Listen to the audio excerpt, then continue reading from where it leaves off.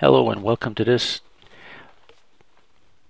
tutorial on sliding panels, in which we are using images in conjunction with these different panels. This is what we did with the basic tutorial, if you remember. We had a number of panels which were arranged side by side, which we then tilted as one unit. We swapped their positions and we tilted back. That was the basic of it. But this is what we want to do now. When we add images, we want to start out with an image. We want to rotate it or tilt it. Have its panels move while keeping the same perspective. Fade away to become another image. And tilt back. Now the question becomes, how do we do that? Well, first off, let's start off by getting our images.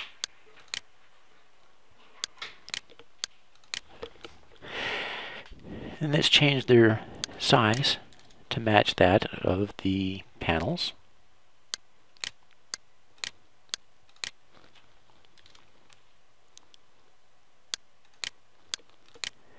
Now, we want to start matching things so that they work with the panels. We're going to rotate the images at the same location that we're rotating each of the panels. Now this indicates the center of the screen, and this is where the rotation point is.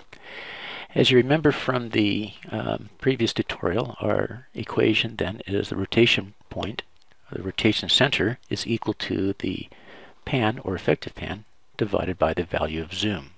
In this case, our zoom is going to be 80%, or the decimal version, which we're going to actually use in the equation, of 0.8.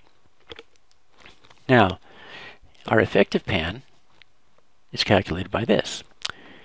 It's the pan location of the rotation point minus the pan value of the layer itself. The result is going to be our effective pan.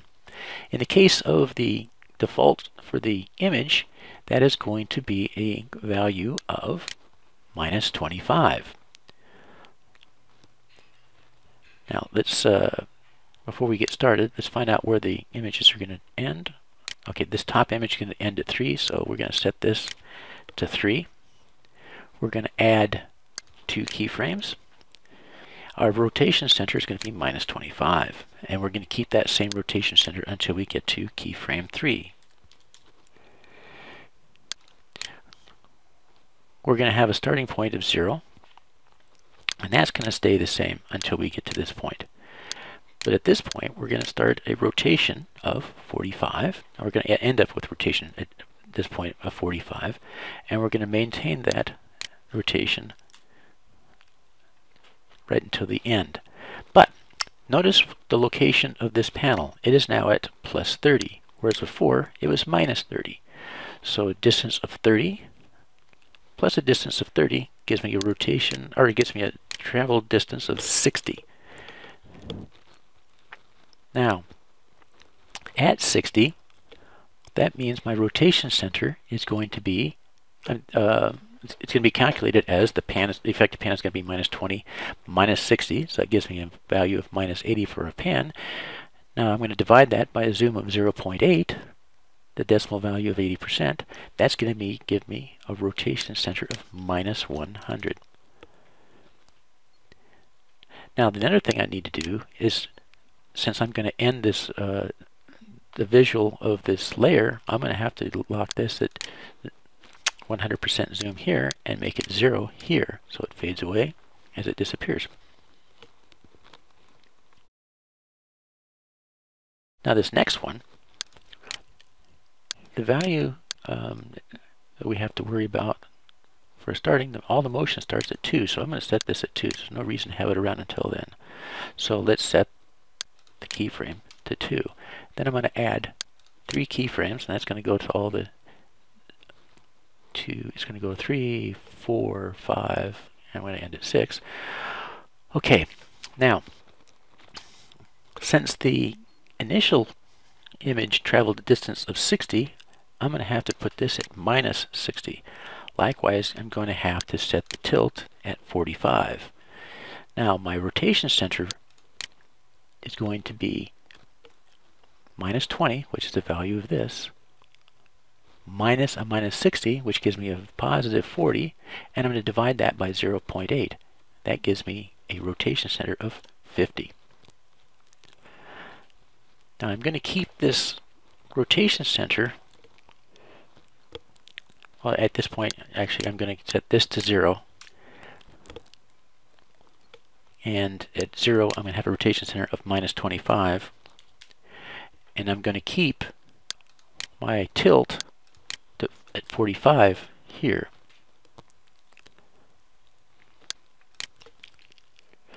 But I'm going to keep my rotation center all the way to 4. And my zoom is going to be 0, or my tilt is going to be 0. So I'm going to start out at minus 60. I'm going to end at 0. My tilt is going to stay the same until I get to keyframe 3, and then the tilt is going to go to 0. So when I end up with it, see that the image tilts with the layers, is going to move and fade away, leaving the next image behind. And then I'm going to tilt back. Now I have all of the keyframes that I need for each of the different layers, and all I need to do now is to only change, once I've copied them over to the panels, is just change the keyframes that I need to change. So let's duplicate these 3 times. Doing this work up front saves me a bit of work later on.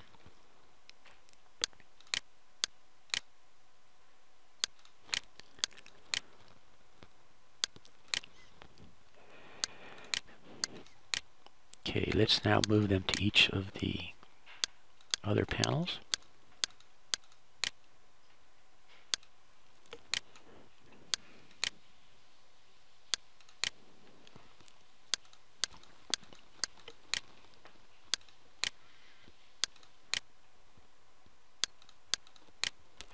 Let's shut the other panels off and just deal with the ones we're going to deal with for now. We've already dealt with this one. Let's make it cover both images. Now, let's unmask this. Now, this is going to travel a distance of minus 60. See, it's going to start out at plus 60, or plus 30, and it's going to end up at minus 30. That's a total distance of minus 60. So this is going to be minus 60. And our rotation center for minus 60 is minus 20 minus a minus 60, which gives me a positive 40. We're going to divide that by 0.8, and we get a rotation center of 50. We go to the next layer, and it's going to travel, or it's going to start out, and not at minus 60, but at a 60. And a rotation center in that case is going to be minus 20 minus 60 is equal to minus 80. We divide a minus 80 by 0.8, and we get a minus 100. That's all we got to do. We mask this, and let's check it out. Both images, or both panels, rotate together. They swap positions and fade from one image to the next, and rotate back. Now let's go to panel B and do the same thing as appropriate for it. Now, panel B is going to be traveling from a distance of minus 10 to plus 10. So that gives me a distance traveled of 20. Okay, with a minus 20, with the 20, we now have we've got to calculate the rotation center, and that's going to be minus 20 minus 20, all quantity all over 0.8. So that's minus 40 over 0.8, which gives me a minus 50. Okay, let's go to this one. If we're going to do a plus 20 on that one, this one's going to be a minus 20. And for a minus 20, it's a minus 20 minus a minus 20. That gives me 0. 0 divided by 0.8 gives me 0. Let's mask these. See what it looks like.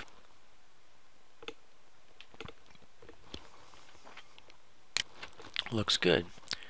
Okay, let's turn off the markers. Now we don't need them. Not really. Let's turn these on. And this panel, yellow panel, is going to go from a plus 10 to a minus 10. So the total distance traveled is going to be minus 20.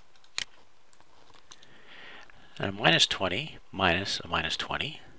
The minus 20 is going to be for the rotation point, minus the minus 20. That's going to give me 0, just like we just calculated. And this one here, so we're going from minus 20. This is going to be a positive number, 20. And 20 minus 20 divided by 0.08 is minus 40 divided by 0.8, which gives me a minus 50.